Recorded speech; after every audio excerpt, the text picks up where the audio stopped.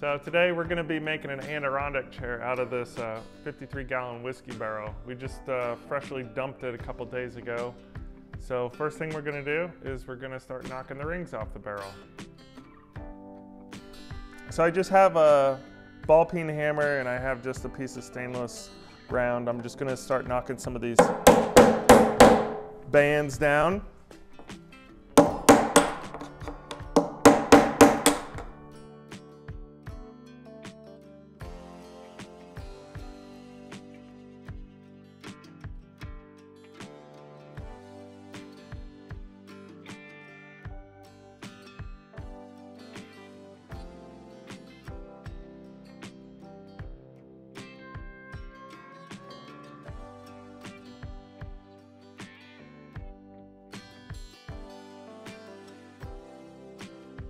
So you can see the bourbon spilling out on the floor.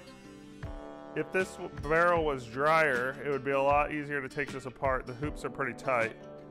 But we just have one last ring here.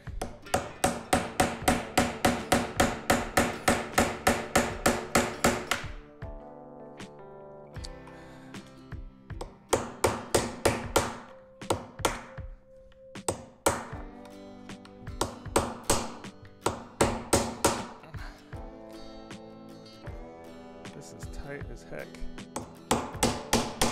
which is good, except for when you want to take it apart. There we go.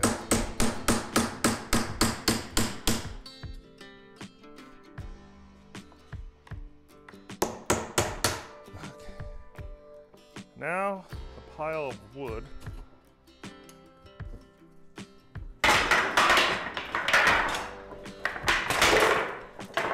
Okay, now that we have the barrel apart, I just wanted to show you something real interesting about whiskey barrels. You always hear maybe like how they're charred on the inside, and that's true. There's different number of chars, different levels.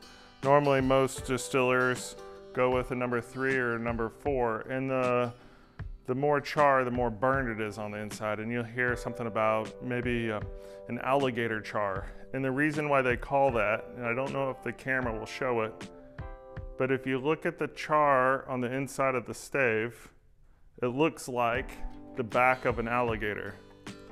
And so that's why it's called alligator char. So this particular barrel is a char number 4. And as you saw from the time lapse, there was, even though we drain all the whiskey that we can get out, there's always residual whiskey. And that's a good thing and a bad thing. Good, because it keeps the barrel swollen for the next time that we refill it with something. So we'll put like a rum or a whiskey, but not a bourbon, because the bourbon has to go into a new barrel. Anywho, and it's bad because we left money on the table.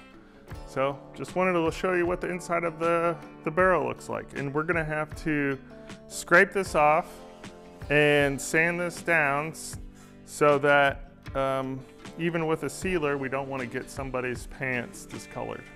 Walter has a 2-in-1 wheel on it, which is basically sandpaper and Scotch-Brite sandwiched together in Scotch-Brite, sandpaper, all around the wheel. And I wanted to show you the difference between two boards. I don't want to go too deep because I want to leave that black patina, but I don't want anybody to. So once this gets stained, so once this gets roughed up, it looks like that. And then I just did the edges just so they're smooth. It's not sharp, there's no sharp edges, where on this it's sharp edges, even on the back side. So I show you how I do that just a little bit. So it's pretty simple. I just take it in and just go back and forth.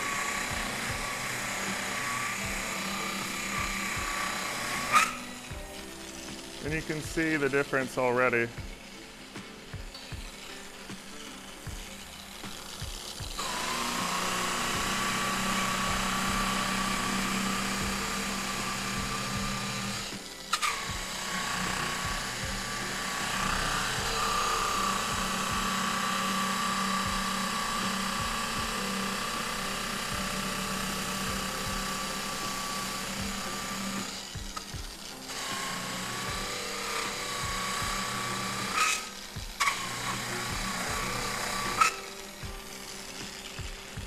like that.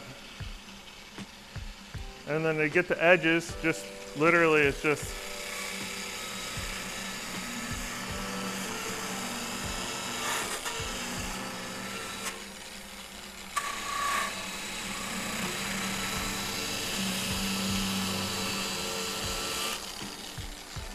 and then I'll do the back side to just take those high points off.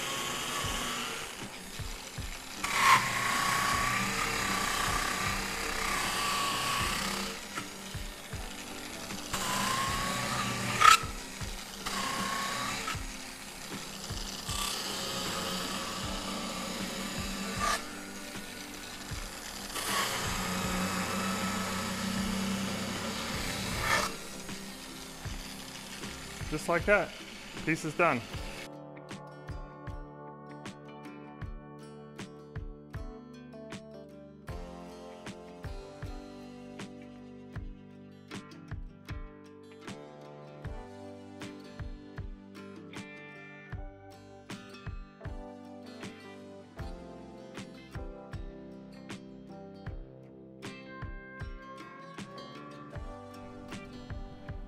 Just want to say that I got a lot of these done, but if I had to do it again, I would have used a ventilation system to get out all the dust.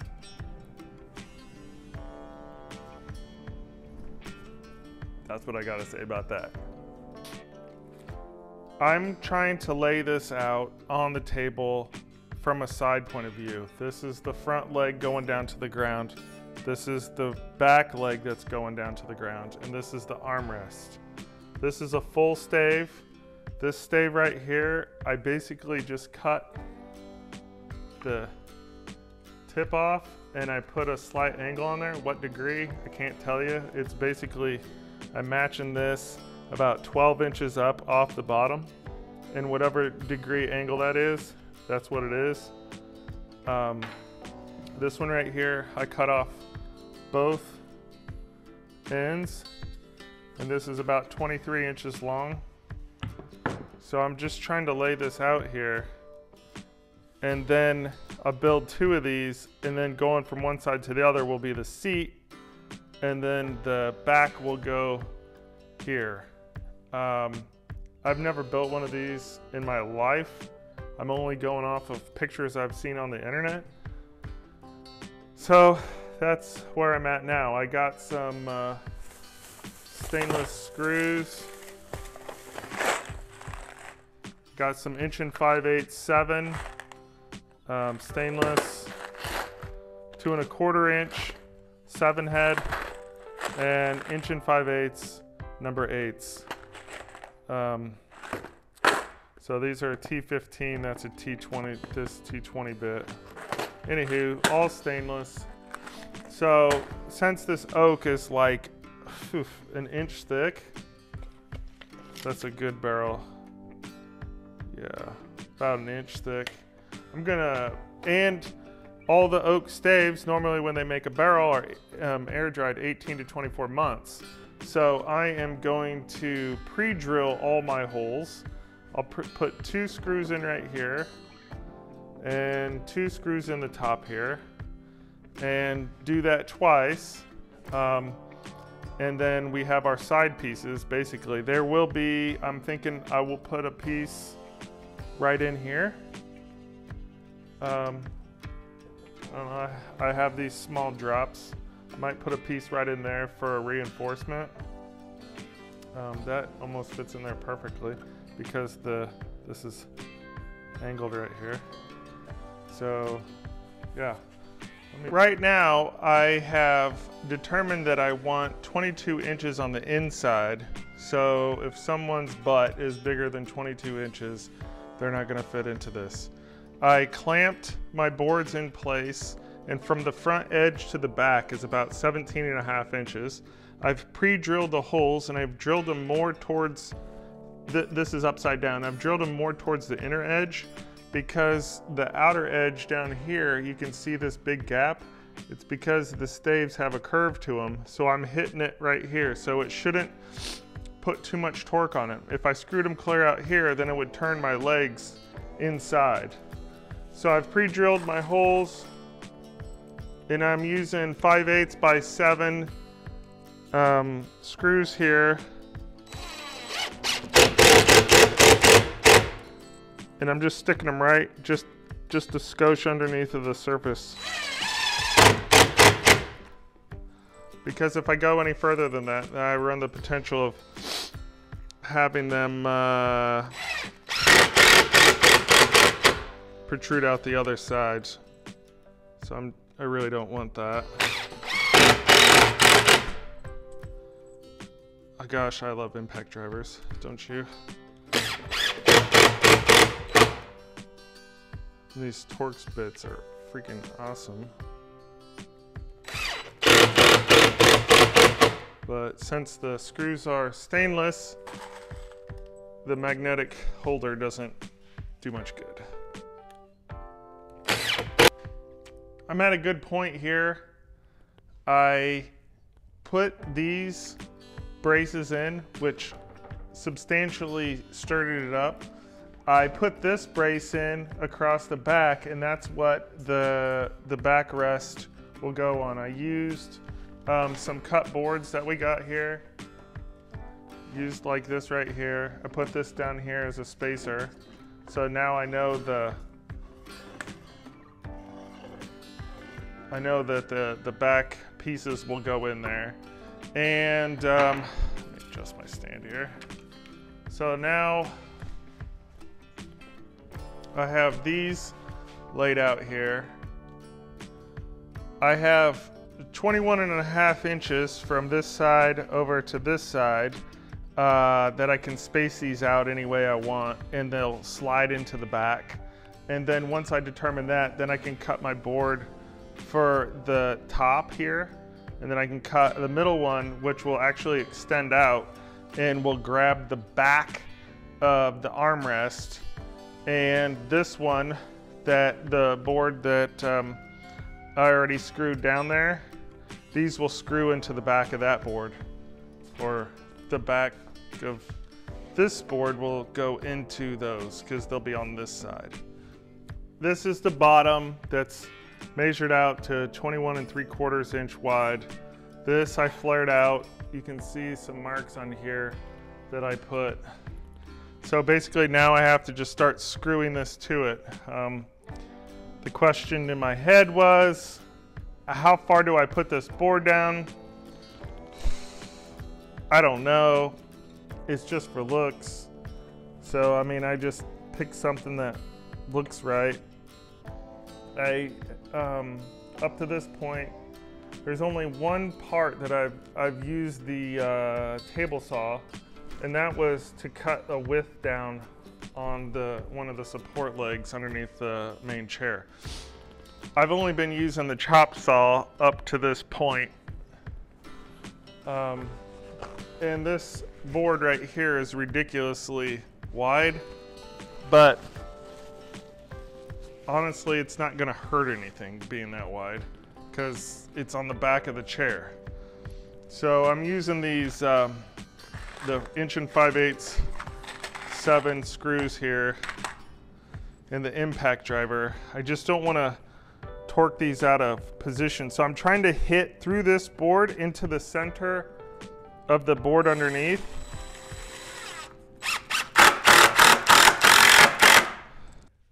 Check this out. I got it done. Looks like this. I don't think the camera does it justice. So far in this whole project, I've only jacked up once. Right there, that hole. Unnecessary. So here's this, and it fits in here like this.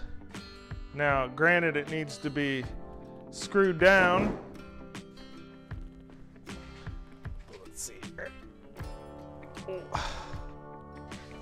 It's actually kind of nice having it a little bit springy like this. Then my armrests will be up here or wherever I want them, honestly, because I have to screw the screws into this board back here, and then I have to add the last board right here And that will determine the height of the armrest. You know? So I'm almost done. Other than that, and not having the whole back screwed on, this thing's pretty damn sturdy. Here we are. The back is screwed on. Still a little flimsy, but I mean, it's screwed on. There's 3 2¼ inch screws holding on each side of there, holding that up. And then, so what I did was I took one of the extra planks and I put it there, and I've been kind of working my way from the top, checking how it feels, giving it the old butt test, you know, putting it on here like that. And this is where I think it feels really comfortable, having it down low like that for me. So now I just have to mark the boards there and then take a measurement before I take the clamps off. And I know that it's not level right now, but it will be.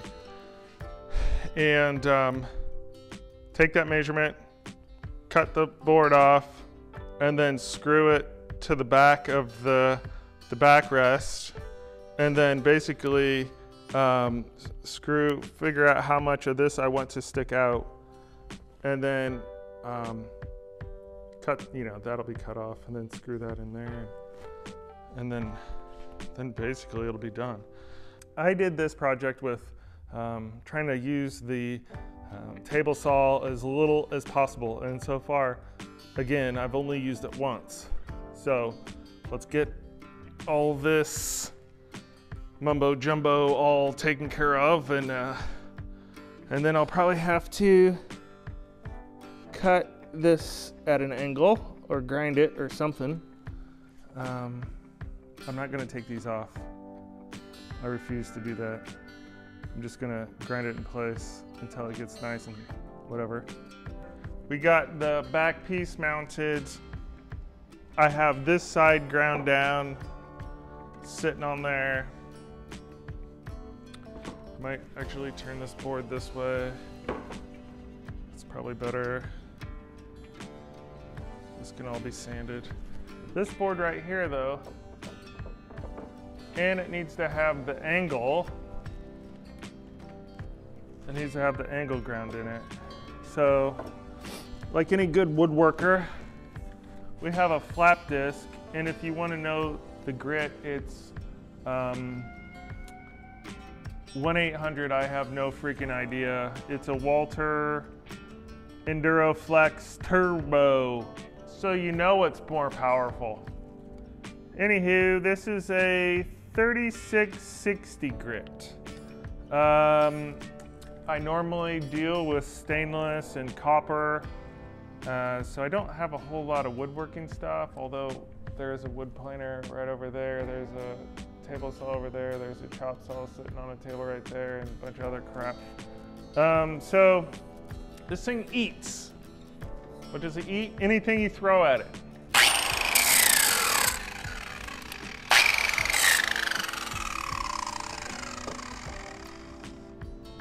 Okay, high corner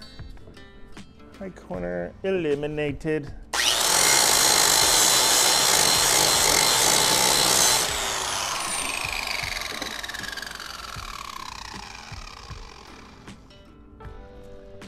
Oh, would you look at that? It's flat.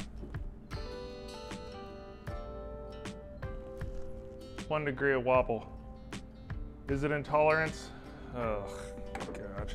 Let's fix this.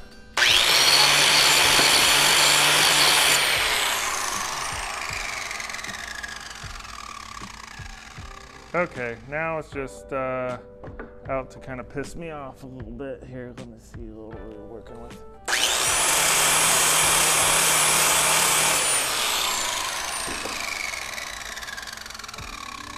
Okay, I'm going to be chasing this all the way down to the floor.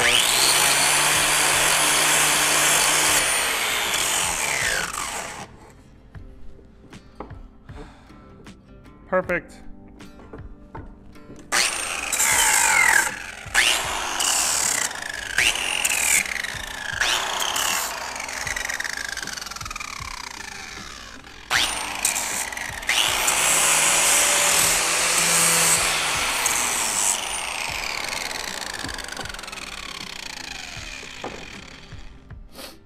Okay, so flush that up, flush that up. We'll take a measurement on this, get this the same distance on both sides, whatever feels comfortable to have sticking out here. 2 screws, 2 screws, 2 screws, 2 screws, done, other than some nice sanding on this because I don't like getting splinters. I've gotten a lot of splinters on this whole project. And then some sort of urethane, some sort. I don't even know where this is going, so this is just a project that got thrown in my lap. Hey, do you think you can do this? Oh, yeah, I do. I do think I can do that. I'm not trying to sound cocky. Just saying, it's not that hard. You got patience. Oh, hey there. The last 2 screws for the chair.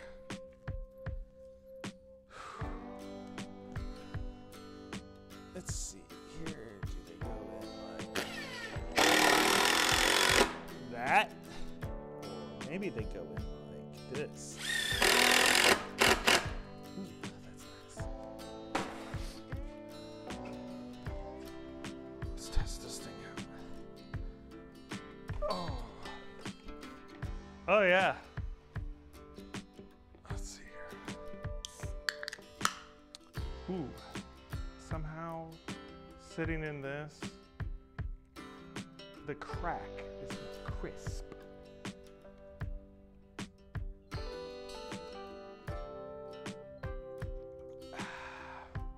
You know, honestly, what would be more appropriate if I just walked next door to the distillery and got like some whiskey. Hold on, I must be important. Sorry. I'm not that important.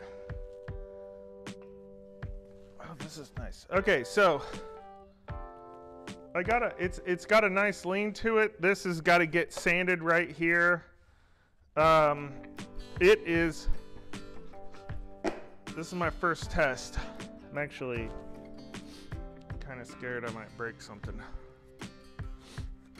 There's enough screws in here to hold up an elephant, so that's good. We got that going for us.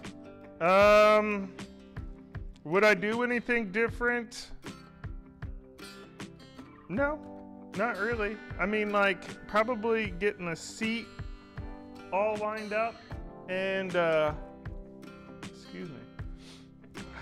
It's been snowing here for like the last, how many ever? We got like 11 inches yesterday, so yay us. I tell you what really, really helped out a lot is putting these lower cross pieces down here. Also, putting this board in right here, that really helped out a lot. I looked at several drawings of these and I tried to deconstruct it in my mind. I thought that, and I really do think that building the sides of it first is the way to go. Like, I think that's, I don't know how else, like if you had to do the back and then you tried to do the bottom, what a cluster. Because then you can't get the right angle, the angle you want. And then also having this, you kind of get to feel like the difference in height, elevation, angles, messing around with it. Yeah, so I'm really excited about this. If I had to do it all over again, it'd take a heck of a lot less time. You know, doing anything the first time always takes forever, but how many of them you build? Well, honestly, you can't just have one of these things. You gotta have 2. And then what do you do with the barrel heads? Hey, let's build a little end table, because wouldn't that be awesome if there was a little table right here where I could set my Coke instead of setting it on the ground. Or I suppose if one was so inclined, I could put a bracket right here and put that in there, or put it out here and rotate it around, get it out of the way. That would be pretty cool. Yeah, this is really nice. I'm actually pretty proud of myself. What do you think? Let me know in the comments. That's what they're there for you to self-explanatory comment. I have a lot of fun shooting these videos. Thank you so very much for staying till the end if you're here. And please hit that like button. That's cool. Hit that subscribe buttons and that notification bell or whatever it is. Hit all the buttons. I don't know, whatever. Anyways, take care. Have a nice night. Today's Friday night. So have a great weekend. Adios.